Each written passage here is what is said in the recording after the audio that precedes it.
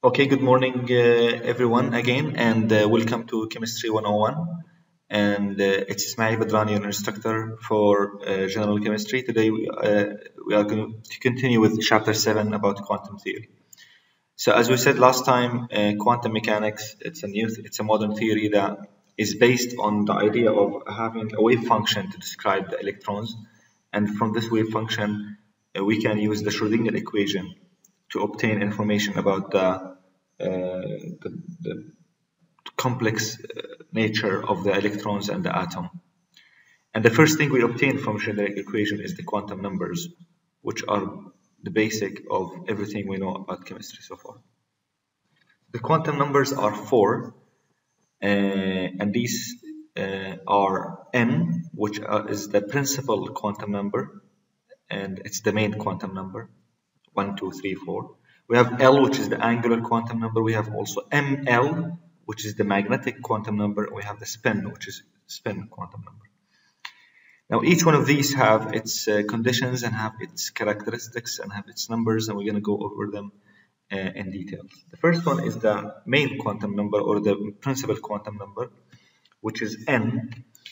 And this n can take values of 1 to infinity. So it's 1, 2, 3, 4, and it can be 0. And this one is the principal quantum number. It starts with 1, so that's why we have 1s, 2s, 3s. This n determines the energy of the orbital, okay? And I'm going to define the word orbital in a few seconds. Now, the next quantum number is the angular quantum number, or the angular momentum quantum number, which is L. Now, this L can take 0, so it could be 0. But L is always a lower digit than n. So if n is 5, the maximum number of L is 4. And if n is 9, then the maximum number of L is 8, and so on. So L is always taking values from 0 to n minus 1. Okay, so that's what L goes. It can take different values, so it's not only one value. So it goes from 0, it can be 0, not like n, to n minus 1. So if n is 1, so 0 to n minus 1, that means 0 to 0, that means it's 0. So there is only one value for L when n is equal to 1. When n is 2, then you have two possibilities. L can be 0 or 1, because L can take values from 0 to n minus 1. In this case, n is 2, so 2 minus 1 is 1. So therefore, L can be 0 or 1, and so on.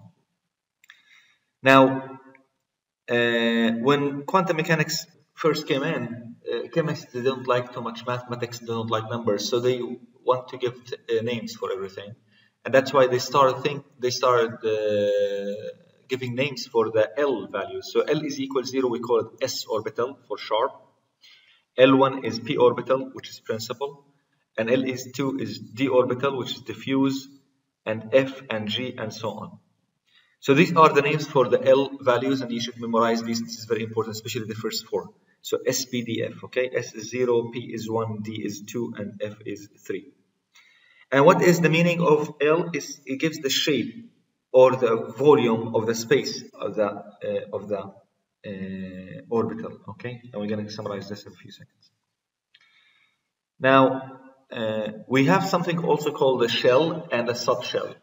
For n equals 1, that's a shell, okay? And for n equals 2, that's another shell, okay? And for n equals 3, that's another shell, and so on. So for each n, we have something called a shell, or a big house, or a chamber that you can imagine, a big house. But inside that big house, we have subshells. So for each L of a given n, there's a subshell. And for example, when you have n equals 2, that's a shell. So that's a shell equals n equals 2. But inside that shell, you have L equals 0 and L equals 1, and therefore we have two subshells, which are the 2s and 2p orbitals. And you're going to visualize this very soon when we solve examples. Now, the third quantum number is the ML. And MLs is easy. It goes from minus L to plus L. So if L is, let's say, 2, it takes all the values from minus 2 to plus 2. So you have minus 2, minus 1, 0, plus 1, and plus 2. If you have, let's say, ML is equal 5, which could be, then ML goes from minus 5 to plus 5, okay, and so on. That's the ML values.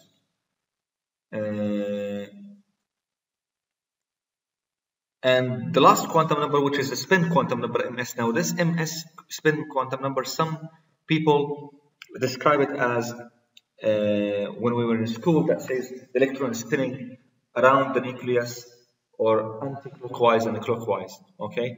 Or it says that the electron is spinning up or down.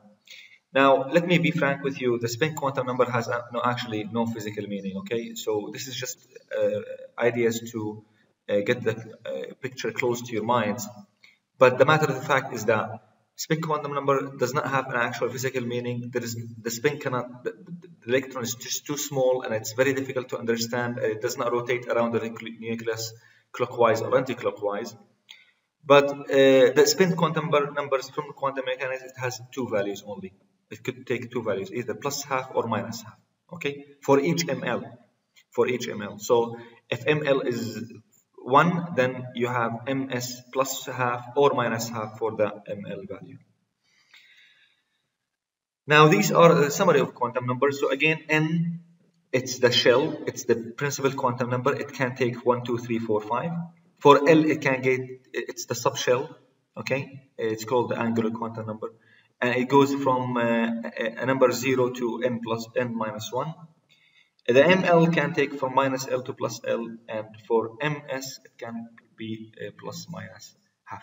Let's practice this, okay, together, and then we're gonna solve some problems. So first of all, I want everybody to do this with me, please, in a piece of paper, if you don't mind, because you need to understand it really well. So let's start with n equals, the first value of n is n equals 1, okay? So for n equals 1, the L, the definition of L can take from 0 to n minus 1, okay? That's what the L values. But n minus 1 is equal 1 minus 1, which is 0. Then L is 0, which is an s orbital, okay? So we got L here. Now for ml, ml can take from minus L to plus L.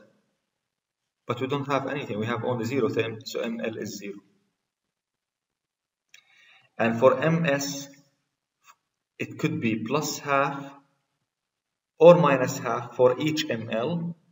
We have only one value for ml, which is 0. Then this is the quantum numbers for the first shell, which is n equals 1. So for n equals 1, we have n, l, ml, and ms as follows. They are 1 for n, and L, we said it's 0, and for ML it's 0, and this is ms plus minus half, so we can write it down like this. This is called a set of quantum numbers. This is called a set of quantum numbers. It's like an ID, as if you have your Qatar ID or your QU ID, each electron have its own definite set of quantum numbers, and he don't share it with anyone. So this set of quantum number is actually for the 1s orbital, because okay. Now, before we continue to the next one, I just want to remember you with a table here that is very important for you. The table is for L values. If L is 0, then it's s orbital. If L is 1, it's p orbital. If it is L is 2, then it's d orbital, and F is 3, then it's f orbital. Now, what is an orbital? I keep repeating this word, orbital. Now, you can write this down in your notes. The definition of orbital is the space that, according to quantum mechanics, the definition of orbital is the space where the electrons might be located. Okay, this is the definition of orbital. It's the space where the probability of electron is high, or where the electrons might be. Because in quantum mechanics, the quantum mechanics is based on probabilities, okay? It does not say that the electron is exactly there. It gives you a space or a place that says, okay, there might be a high probability that the electrons are there. This is what quantum mechanics can tell you. Okay. Now let's move on to do the other tree for n equals 2.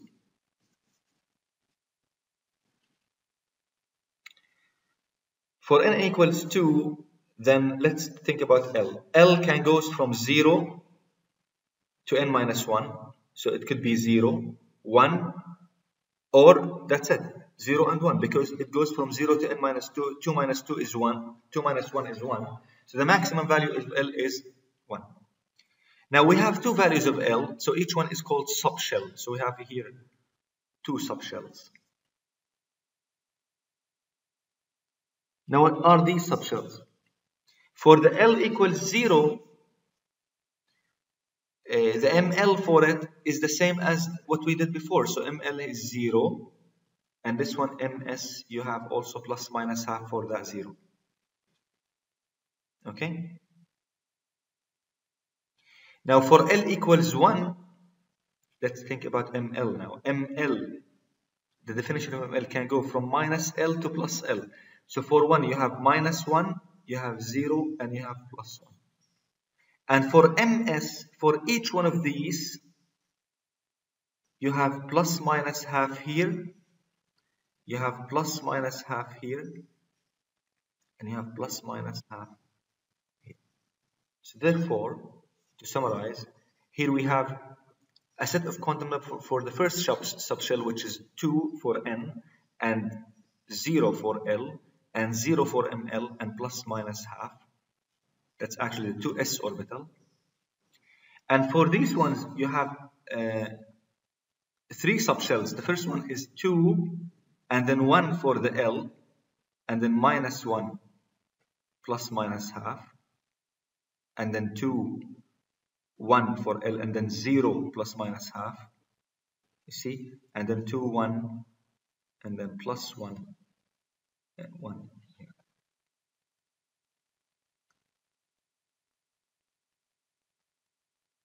1 plus 1. Yes. Yeah, I'm coming to that. Now, how many subshells here? We have 2 to 3 subshells. Okay. Now, as I said, people in chemistry, they don't like to call no, they don't like numbers too much. So that's why they start to name these things. Okay. Now remember from my table here at the bottom that the L0 is s orbital, and the L1 is p orbital, and the L2 is d, right? So if you go back here, this is the s orbital actually, okay, which we call it 2s, and this is the p orbital. And they call these minus 1, 0, and for ML now, so ML can take, as I said, values from minus L to plus L, so L is 1, so therefore it can be minus 1, 0, or plus 1. And therefore they call this px orbital, and this is the py orbital, and this is the pz orbital. And this is where these py, pz, p came from. So this is actually the px, py, and pz. Actually 2 py, 2 px, 2 pz. Okay, now how many subshells we can have here? Now here we have 2 subshells, because we have 4 subshells here, one for the 2s and 3. But the question is how many, the questions will always come. How many electrons now we have here? Let me just show this out so you see everything. Now for the n equals 1, we have L equals 0, it's only 1 L, which we call it the s orbital. And for ML, it's only one value, it's 0. But we can put MS plus half or minus half, and therefore we can put 2 electrons in this subshell. This one can occupy 2 electrons here. The first electron will be having a quantum number is 1, 0, 0 plus half, and the other electron can have 1, 0, 0 minus half. Okay. Now for this one, you want to think how many electrons you can put here. If you think about it, you can put actually 8 electrons here. The first electron will be in the 2s orbital, 2, 0, 0, half, and the other one 2, 0, 0, minus half. And you can put 2 electrons in the px, okay, because it's 2, 1, minus 1 half, and 2, 1, minus 1 minus half. 2 electrons in the px, 2 electrons in the py, 2 electrons in the pz, a total of 6. In addition to that, 2s, you have 8 electrons. So at home, when I finish my lecture, please, I want you to do by yourself the tree for the n equals 3. It's solved in the book, but I want you to do it and find out how many electrons and how many subshells you can put in the n equals 3. Okay, dokie. So now we knew the ML and the L and all of that. Doctor? Yes. From where you get the 8 in the last example? Yeah, I will explain more. It's not easy at the beginning. We have to solve some more questions in order to do that. Now,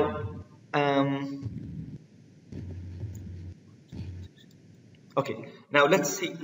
This table summarizes everything we talked about here. So so let's repeat this again. So n is equal can be 1, 2, 3. It cannot be 0. Just remember that n cannot be 0. Okay, so it can be 1, 2, 3, 4, 4. Now for each n, you have too many possibilities for L and ML and MS. Now the L can go from 0 to n minus 1. So for n equals 1, you have 1 minus 1 is 0. Therefore, you have only one value for L, which is 0, which is the s orbital. Now for ML, ML can take values from minus L to plus L. So if L is 7, okay, let's imagine that L is 7. Then ML can take minus 7, minus 6, minus 5, minus 4, minus 3, minus 2, minus 1, 0, 1, 2, 3, 4, 7. You get that? So here, let's say in this table, at the very end, you have L equals 2. Then what are the values for ML? It could be minus 2, minus 1, 0, 1, 2. You get that? So it's the range between minus L to plus L. And the total number of orbitals, or the total number of subshells, is the total numbers of possibilities for ML. Okay? Now let's solve some few questions before we go on and do that.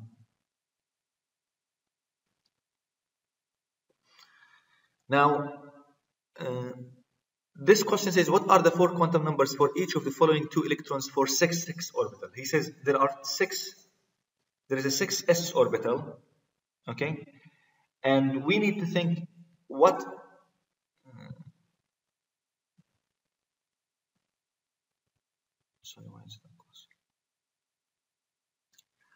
are the 4 quantum numbers for 6s orbital? Okay. So when I say 6s,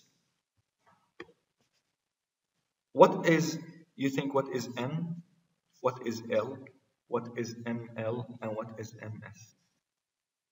Now clearly here, N is 6, because when I say 6s, that means N is 6, okay? When I say 6p, that's N is 6, and so on. Now L is 0 because of the fact that this is s orbital, and you can tell from the table that an s orbital corresponds to an L value of 0. ML also is 0 because ML can go from minus L to plus L. We have only one value for L, which is 0. That means ML is 0. Now here it says the 6s orbital, it can contain 2 electrons. So this could be minus half or plus half. We don't know yet. So this is plus half or minus half. This might be the set of quantum numbers for an S, for a 6s orbital. Now let's practice this again for another thing, okay? Let's say that we have a 3p x orbital, okay? An electron sitting in a 3px orbital. What do you think N is? Anybody? You can use the chat window for that. Anybody knows what is N for this? Doctor? Yeah. 3. Okay, so that's good. So N is equal to 3. Now what is L, do you think? It's either 1 or 2. If you go back to the table that I drew here in the previous slide, we have a table. That table does not change. The names of the orbitals. It's 1. Yeah, 1. You're right. So here, where is that window? I lost it. Okay, here it is. Okay, so if you look, I lost. So for the table, I can make the table again here. It's the table that S, S, P, D, F. Okay, S is always 0 for L. I'm sorry. Okay, for the value of L, and this is 1, 2, 3. So when I say 6, 3P, I told you P. So P is 1. That's the L value. Now for ML, the P orbital, which has a value of L equals 1, has 3 M values. So this is L equals 1. So the ML can be -1, 0, and 1, صح? So we said this, we call this PX. And we said this is PY, and this is PZ. Now I said that this is the PX, that means this is the, I specified here precisely that I'm talking about the PX orbital, which has an ML value of -1. Okay? Now I didn't tell you that if this electron is spinning up or down, so this could be +½ or -½. Okay? Now let's practice this one more time so you guys can take the idea.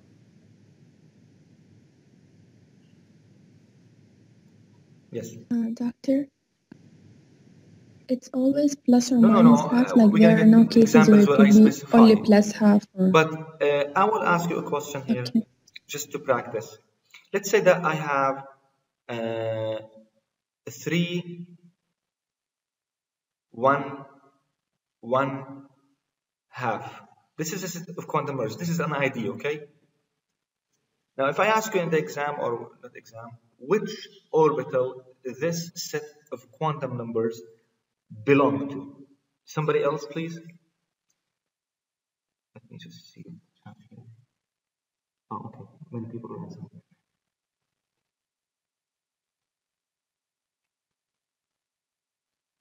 Again, I have here a set of quantum. I give you an ID, and this ID, let's say it's lost. Which orbital this set of quantum numbers belongs to? 3, 1, 1, 2. What is this? Is this a 3s, 4s, 4d, 3f? What is this? Anybody can think and come up with an answer?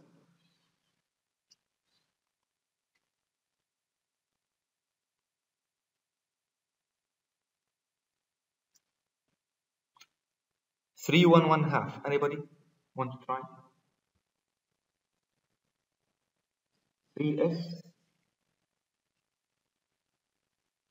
3pz, Hana. 3pz. Okay, let's think.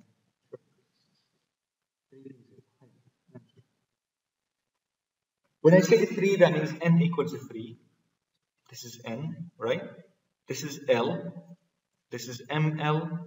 And this is MS. Okay. So you guys said 3pz. Let's see if this is correct or not. So this is a 3, right? When I say L is 1 is P, that's right. And the P orbital has three values, -1 for ML, 0 plus 1, right? This is X, Y, Z. So actually this is the ML, which is 1, which is Z. Yeah, that's right.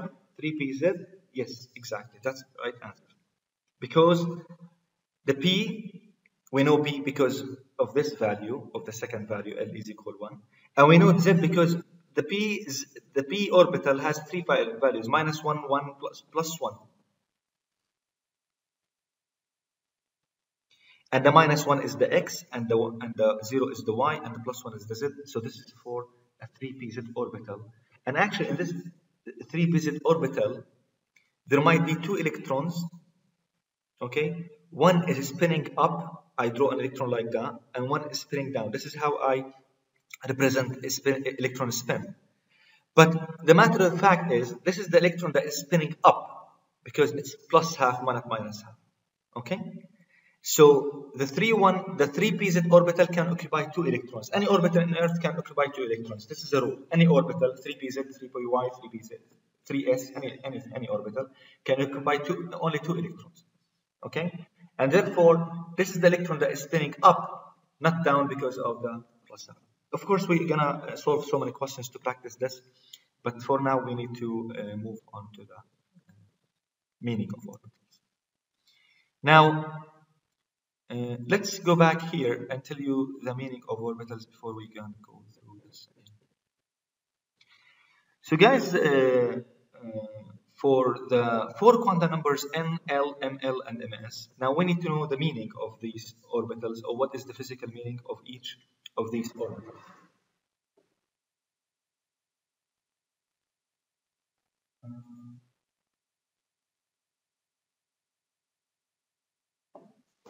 Now, first of all, the n, which is the principal quantum number, this will give you the energy and the size of the orbital. Okay, the bigger the n, the bigger the energy, and the more distance from the nucleus. This is n.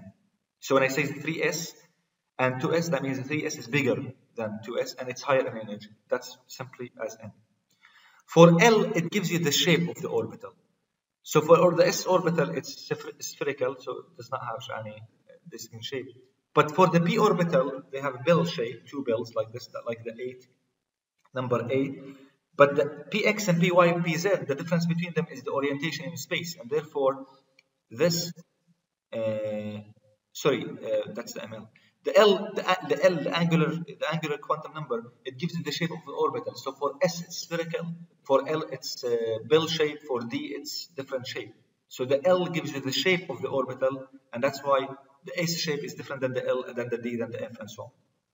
For ML, it gives you actually the orientation. So for P orbitals, they all look the same, but one of them is in the X direction, one of them is in the Y direction, and one of them in the Z direction. So they all look the same, and they all look exactly the same for P orbitals. But ML will give you what orientation it is. And for the spin, it also gives you the spin, spinning up or down, as we said, or as they say in school, spinning clockwise or anti-clockwise. However, I don't believe this, clockwise and anti-clockwise.